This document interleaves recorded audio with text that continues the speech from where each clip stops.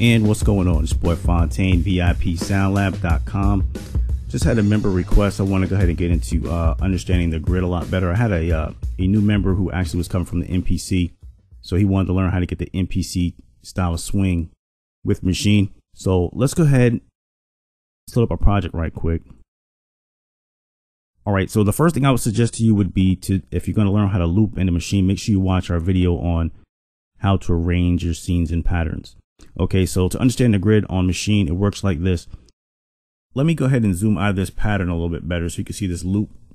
And you have a quick record icon right here. Now this is going to serve two functions actually. One function in quick record is going to help you set up preset pattern lengths. Then it has like another function where you can set up the grid, which is going to help you loop your patterns. So it might confuse you because, okay, let's say if I click on this icon here and drag it, notice how when I drag it to the left, it jumped way to the fourth bar.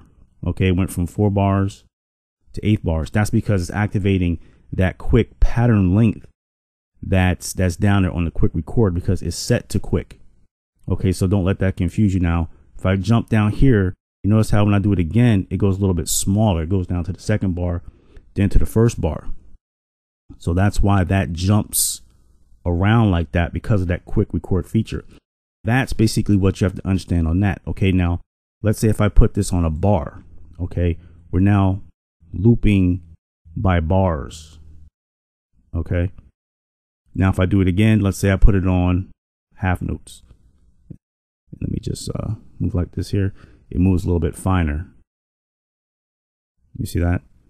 If I put it on, let's say eighth, it gets a little bit even more finer. Okay. Of course, 16ths, which is extremely fine, all the way down to, if you know, you put it on off, which basically is kind of like, it's really free. You know, if you look up there, you see how small that pattern is getting.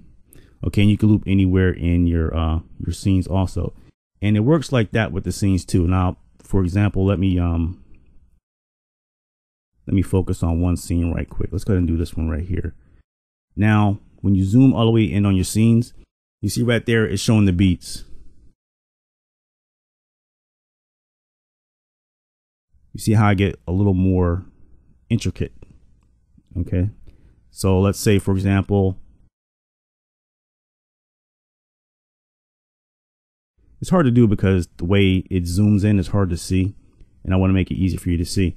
So let's say if I want to loop this scene. Okay, you see how fine that's going? That's because it's off. So if I'm zoomed in like this, you see that? It's like literally nothing right there. You know, I wouldn't even know what to even call that. That's like so fine. But you know, you see how it moves free.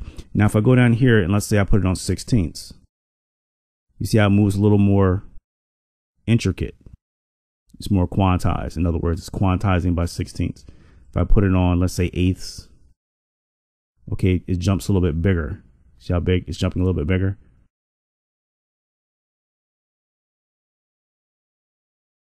Okay, with the 16 beats. So let's say if I put it on 16ths, it jumps a little bit more. And let's say if I put it on a whole bar,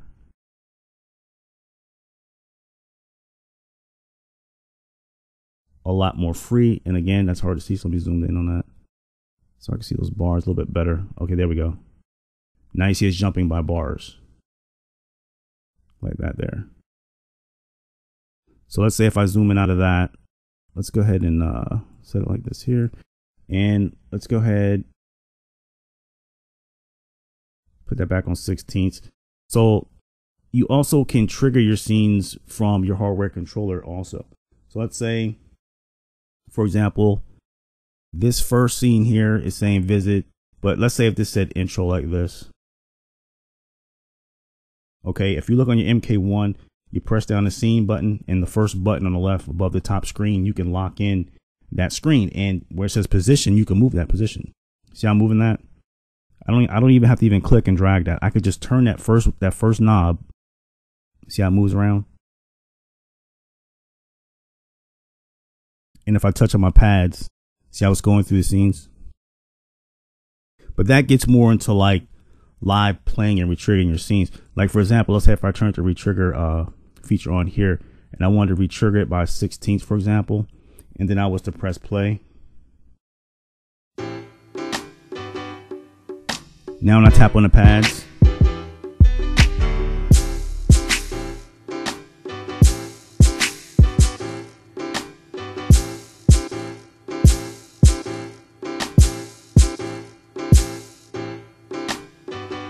so you get, it's more like almost like mixing.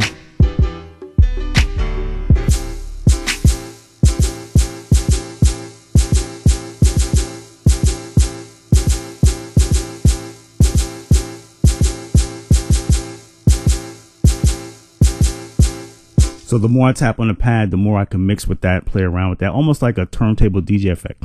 Now, if I put it on scenes like this, let's go back to the first one and play. And then let's say if I touched another pad like this, see how it didn't do anything? Like no matter what I'm doing over here, it's waiting for that scene. So I could just like, let's say if I put it way over here on the third scene like that, I have to wait for that to play before it jumps over to that scene. See how it jumped over there?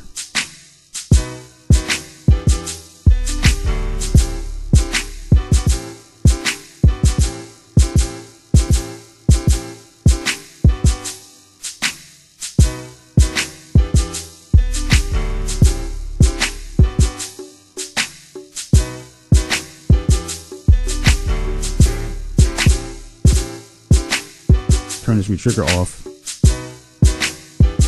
See how it's playing more freely now?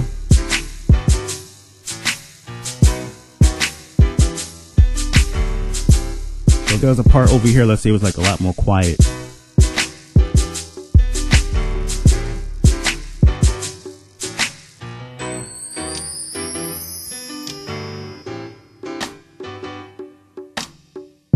Okay, then let's say if I put it on fourths.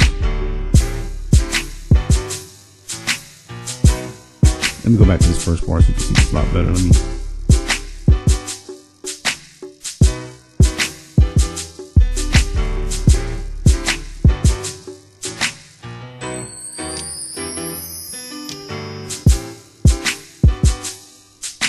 Okay, that's basically how that feature works. So I just want to make sure that you understood that. So that's why I did that right quick. So sorry if I took a little longer on that. But let's go ahead and get into the slots. And you can set up your grid notes from down here. And this will determine how you can quantize your notes.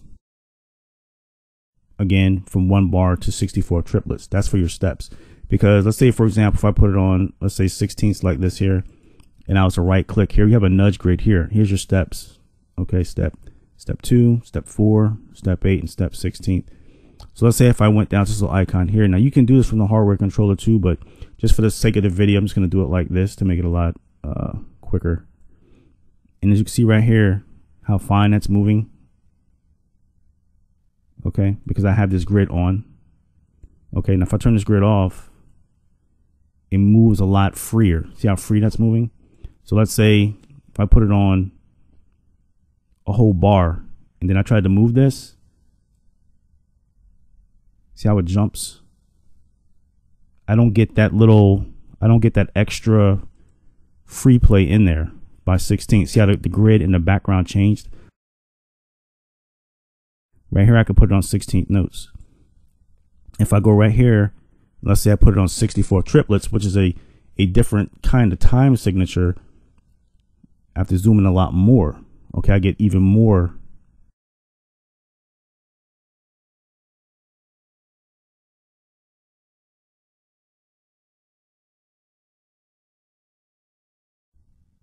Okay, I get more beats like that.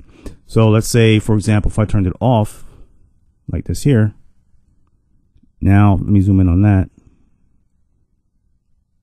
It's hard to get it in there, but you see, it's even more finer. You see that? I'm getting like way in between the beats when it's off because I can put it anywhere in the time signature like that. So let's say if I turned this completely off, for example, like this here. Again, that works the same up here. I can get anywhere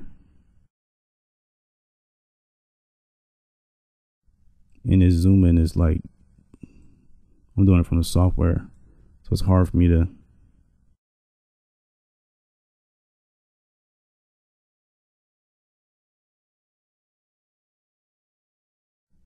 I think that's the most I can zoom in on that scene right there.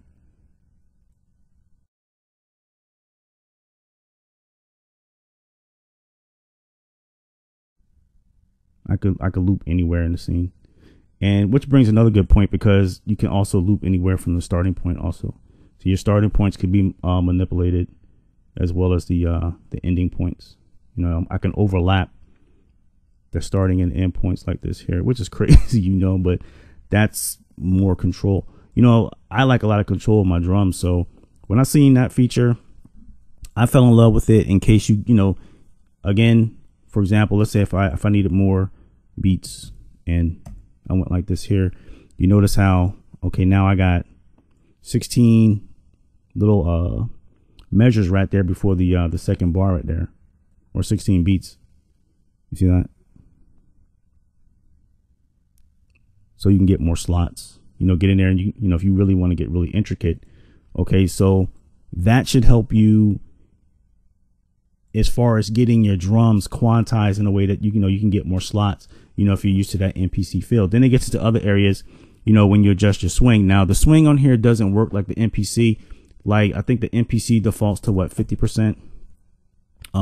That 50% right here would be way too much on Maschine. You know, you're gonna have to play with that. From what I hear from some producers, some say they like to keep it around 11 and 17, depending on how to get it set up, because on the sound level it has another one, okay, where you can come in here and adjust your swing from here, and here's your swing cycles right here.